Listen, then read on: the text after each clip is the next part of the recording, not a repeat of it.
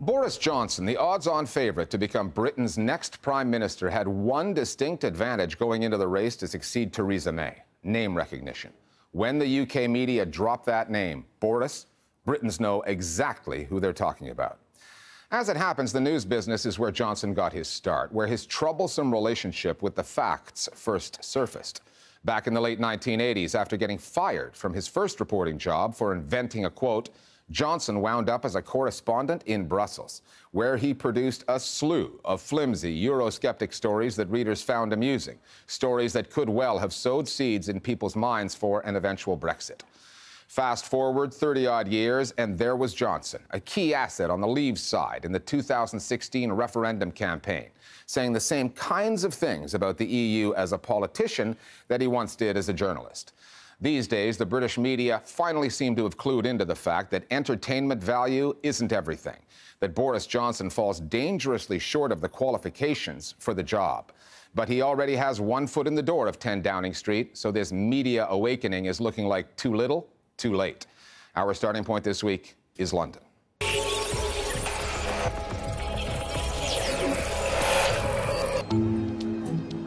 We live in populist times. In 2016, Americans elected a former reality TV star, a triumph of sound bites over substance, to the White House. You're fired. Last year, Italians voted a party formed by a comedian, Beppe Grillo, into a coalition government. 2 months ago, Ukrainians elected another comedian, Volodymyr Zelensky, president, in a landslide. Where does Britain's Boris Johnson fit in? He's part entertainer like Donald Trump, part comedic sideshow like Grillo and Zelensky. Or, as one British columnist put it, Johnson is a character, which lets him get away with things a serious politician wouldn't.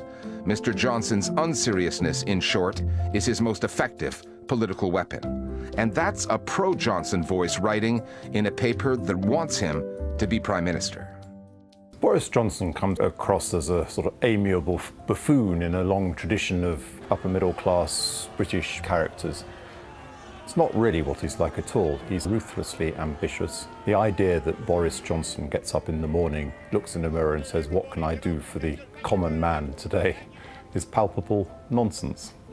He is concerned only with his own advancement. He is a huge opportunist, but he also has engaged in really, really toxic forms of politics. Legislation that is detrimental to marginalised people in Britain, so harsher laws for asylum seekers, harsher laws for immigrants, and that is overlooked in favour of thinking about him as this character of fun. We in Britain, we're facing exactly the same problems that the American press is facing with Trump, which is, how do you hold a liar to account?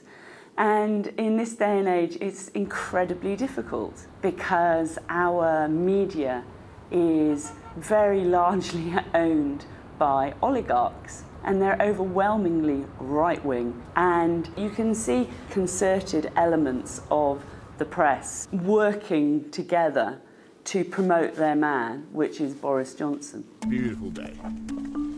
Johnson is well aware that most of the UK print media do have his back, but not all of them.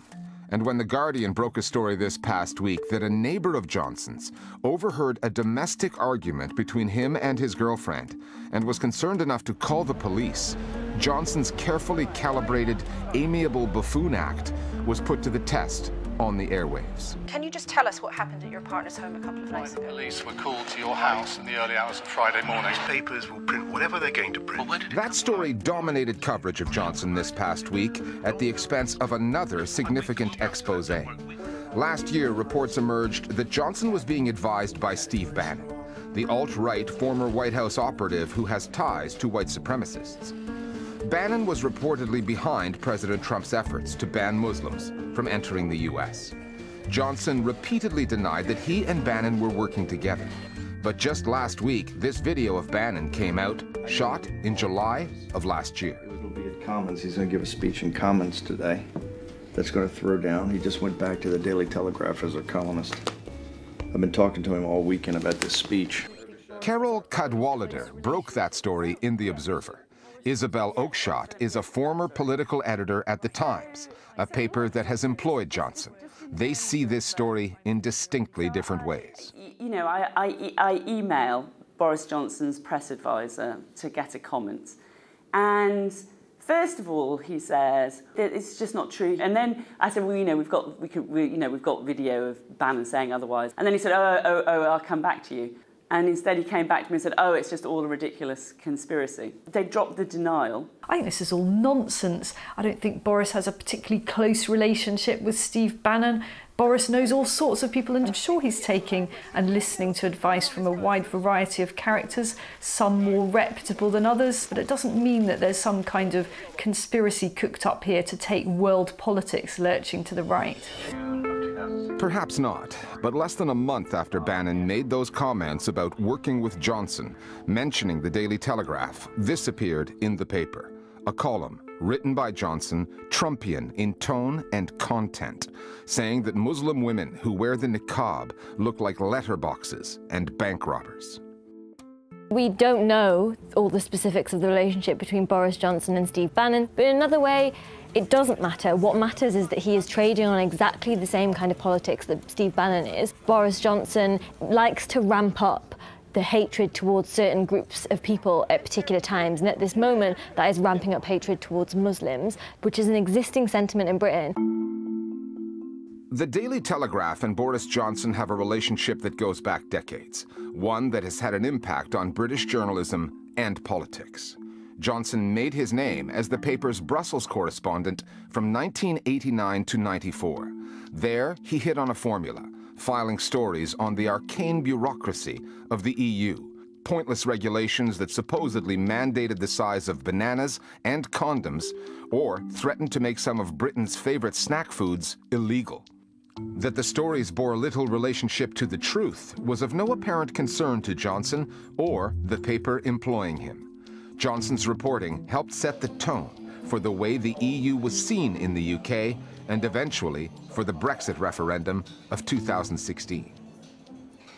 What Boris Johnson's Eurosceptic journalism did was stoke the simmering Euroscepticism within the Conservative Party.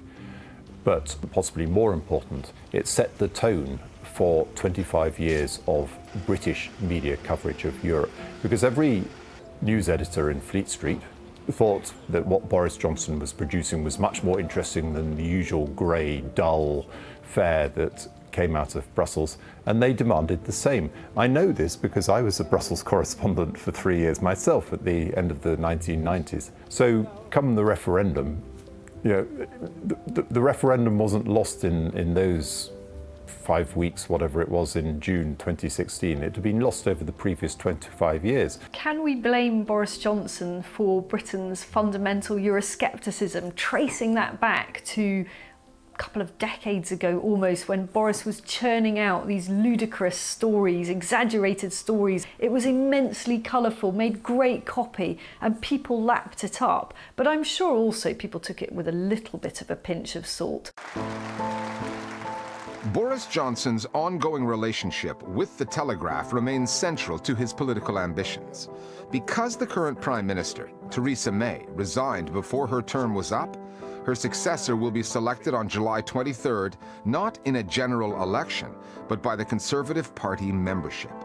And until then, the Telegraph will continue to provide Boris Johnson with a weekly platform, a direct pipeline to the 160,000 Conservative Party faithful who will choose Britain's next Prime Minister.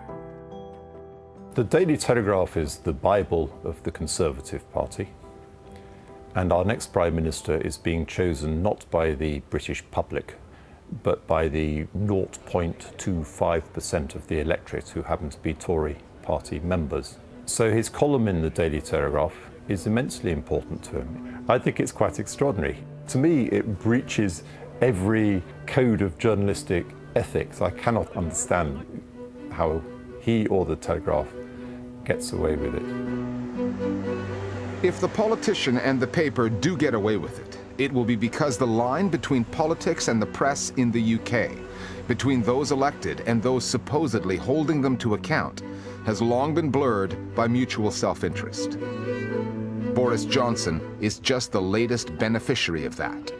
And if the polls, prognosticators, and bookmakers have got it right, he'll ride that relationship all the way to 10 Downing Street.